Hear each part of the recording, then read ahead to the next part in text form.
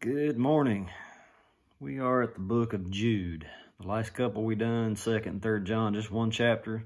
Here's the trifecta, because Jude's just one chapter as well. It says, Jude, the servant of Jesus Christ and brother of James. Okay.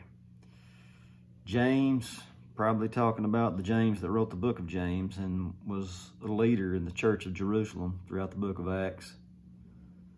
If you go to Matthew 13, right toward the end of it, it talks about Jesus' brothers, of whom is named James, Joseph, Simon, and Judas. So a lot of them think that James was Jesus' half-brother, because, Jesus was born of a virgin, but that don't mean Joseph married it, and, later on down the line.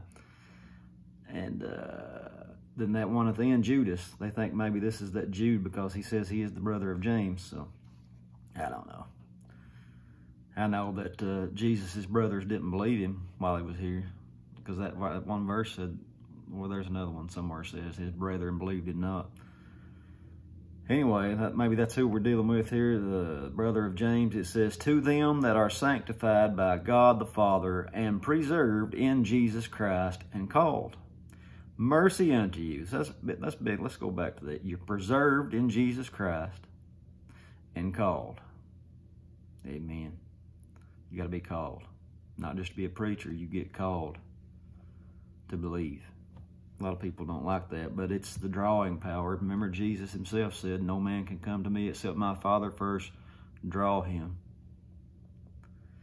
It says, mercy unto you and peace and love be multiplied. Beloved, when I gave all diligence to write unto you, and I don't really know who he's writing to. It's just a general epistle, it says. I gave all diligence to write unto you of the common salvation. It was needful for me to write unto you and exhort you that you should earnestly contend for the faith which was once delivered unto the saints. That's a good exhortation. Earnestly contend for the faith. You do that by preaching. You do that by walking and being a good Christian person. Not out there causing all kinds of stuff. It says right here, because he's going to show some of these people that I just mentioned. For there are certain men crept in unawares, who were before of old ordained to this condemnation. Before of old ordained.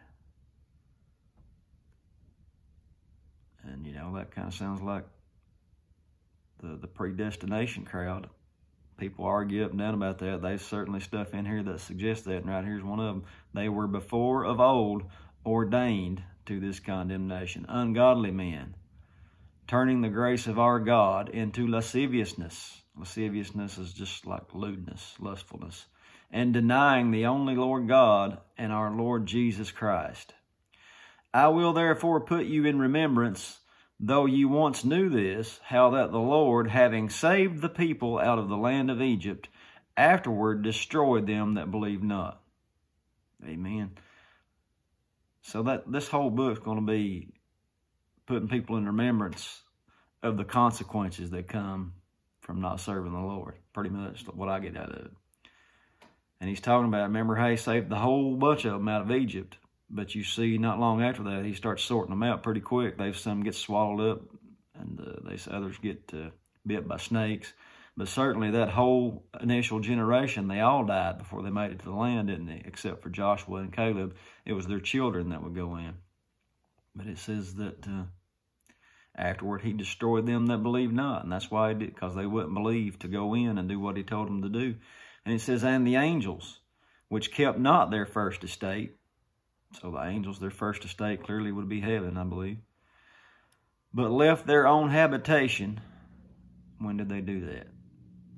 There's a lot of stuff. This is a really short book. It's just one chapter, but you just go one sentence at a time. You can see stuff and go back to other teachings, and we could spend all day just in this one book, because he's talking about these angels that left their first estate and kept not their first estate, left their own habitation.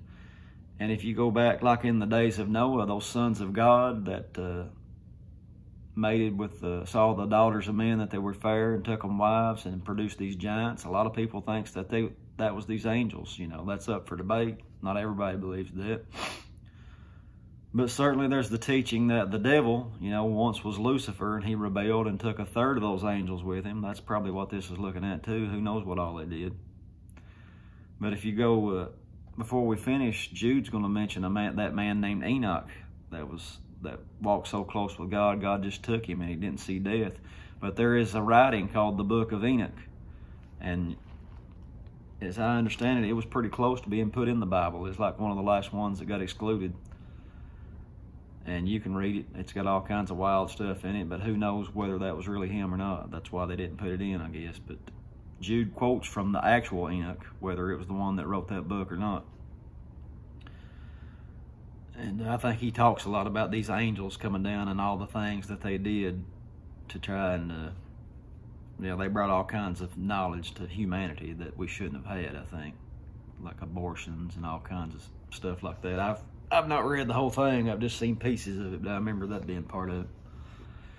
Anyway, these angels that left their own habitation, it says, he has reserved in everlasting chains under darkness unto the judgment of the great day. And if you go back and compare that with one of Peter's epistles, I can't remember, it's the only time he ever uses the word hell, and that Greek word, Tartarus, that's the only time it's ever in the Bible, and that's where he's talking about here. It's talking about kept in chains of darkness, these angels that kept not their first estate. That's where they're reserved until that great day of judgment. And there's another one, even as Sodom and Gomorrah. So he's keep making these examples of what happens, when people live ungodly lives. And Sodom and Gomorrah is really one to pay attention to for the world we're living in now. It says, these cities about them in like manner, giving themselves over to fornication and going after strange flesh. There's a lot of strange things going on today, isn't there? It says, they're set forth for an example, suffering the vengeance of eternal fire.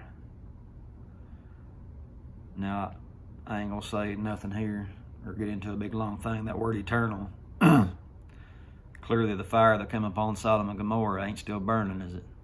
So that should tell you something to look these up. Now, I'll get to that one of these days. Probably I've already said it several times, but that word translated as eternal can mean age lasting.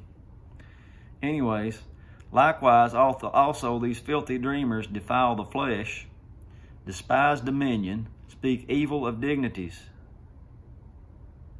Despise dominion, speak evil of dignities. People will speak evil about anybody these days. It says, yet Michael, giving a godly example here, these filthy dreamers speak evil of all these things, but Michael, the archangel, when he was contending with the devil, he disputed about the body of Moses with the devil. He didn't bring a railing accusation against him. It says, durst not bring against him a railing accusation, but said, the Lord rebuked thee. And that whole thing about, I don't know why the devil was wanting the body of Moses, but I'm sure you could get into some kind of out there teaching on that. I've never really looked into it. He wanted it for some reason. And, Michael didn't call him. He didn't speak evil of him. He just said, the Lord rebuke you. And that was the devil. But people will speak so lightly and say awful things about dignities and dominions and stuff like that. He says, but these speak evil of those things which they know not, but what they know naturally, as brute beasts. In those things they corrupt themselves. Woe unto them, for they have gone in the way of Cain. What was the way of Cain? Murder, jealousy, trying to do it his own way. That's what these filthy dreamers do naturally. They're not looking to the spiritual. It says they ran greedily after the error of Balaam for a reward. What did Balaam do? That was the one that king tried to get him to curse Israel. Balaam was a prophet. He said, I can't curse what God's blessed. But what Balaam did for reward, he showed him how to get Israel from the inside. He showed them how to, if they would get Israel to go after the daughters of these foreign peoples that have all these strange gods, they would come in and destroy them from within. And that's what happened. He says, and perish, these same people will perish in the gainsaying of Korah. Who was Korah? He was one of them that came out with Israel as they was going through the wilderness. And he and a bunch of the other Levites that were called to be priests and ministers, they got jealous too, because Moses was the man, and they didn't think Moses, they said, you take too much upon yourself. You know, all these people, they're all holy. Why ain't we getting to take part in the leadership and all this? And God was going to wipe them all out. Moses interceded, and God came, and that's when the earth opened up and swallowed Korah and all his crowd. These are spots in your feast of charity, when they feast with you, feeding themselves without fear. Clouds they are without water. What's good with a cloud without water? Carried about with wind. Trees whose fruit withereth. That's no good either. Without fruit, twice dead, plucked up by the roots. What he's saying, all those people that done all that stuff, and if you're doing that kind of stuff, you're just like them. And what this is saying is, you have no life in you. You have a form of godliness, but you deny the power thereof. You're ever learning, but you can never come to the knowledge of the truth. You don't have the real thing. All you have is an outward appearance, wanting to gainsay, wanting to get power, wanting to be somebody in the world. But when you get the real thing, you become humble and you become obedient.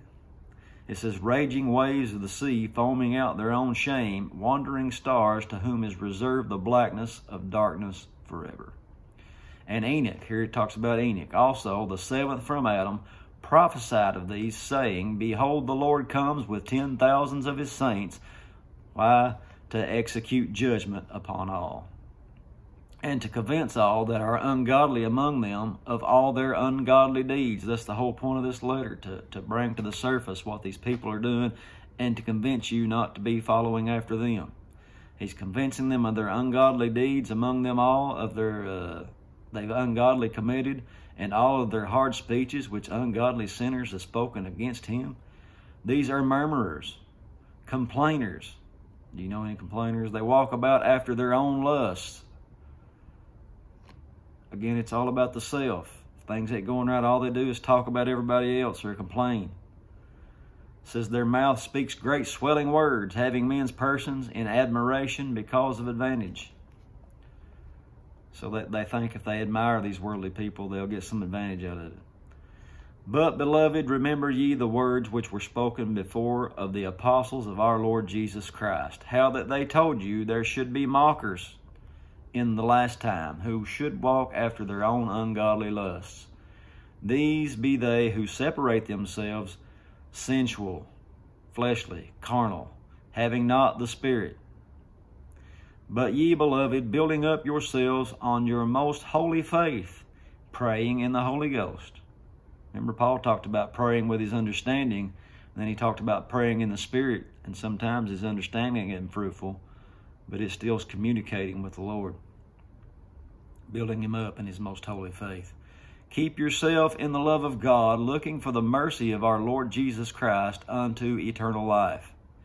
And of some have compassion, making a difference, and others save with fear, pulling them out of the fire. So if you see these people that's going down this road, and they're starting down this road, and you know the truth, pull them out of the fire. Tell them the truth. That's how you do it. You can't physically make anybody do anything, you know. But if you tell them the truth, there's a chance you could pull them back. Save them with fear, pulling them out of the fire, hating even the garment spotted by the flesh. Now unto him that is able to keep you from falling. Who's that? That's the Lord, isn't it? And to present you faultless before the presence of his glory with exceeding joy, to the only wise God our Savior, be glory and majesty, dominion and power, both now and ever. Amen. And that's the book of Jude. Wow, 14 minutes for one little chapter. God bless you. We'll see you next time.